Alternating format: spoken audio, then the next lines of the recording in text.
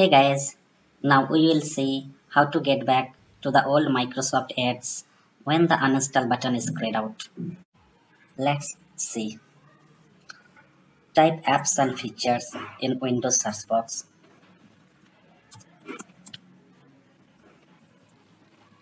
Then click on apps and features.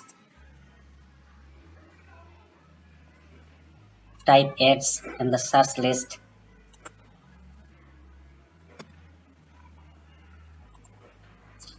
See here, the uninstall button is grayed out. Now we will see how to uninstall. Open command prompt as administrator. Type cmd in search box. Then click on run as administrator. Click on yes and check the location of the ads installation file. Open this computer. Go to Windows installation drive, here C drive. Go to program files x86. Then Microsoft ads application. Then update file. Then installer.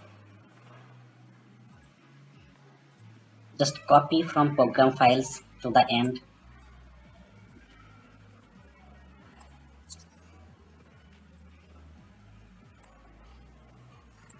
Then type cd, go to that location, slash, paste, then enter. Now type setup, paste, dash dash, uninstall, paste, dash dash, system, dash level, paste, dash dash, verbose,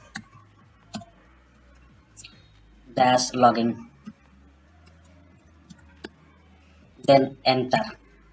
Wait for a few seconds. Now we can see uninstall Microsoft ads prompt came. Click on uninstall and wait for a few seconds.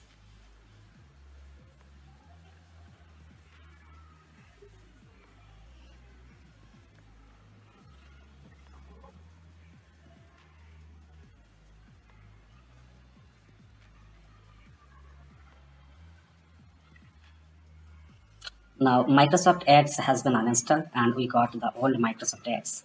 Just give the feedback if you want, or you can close directly. Finally click on tell us. Thanks for watching.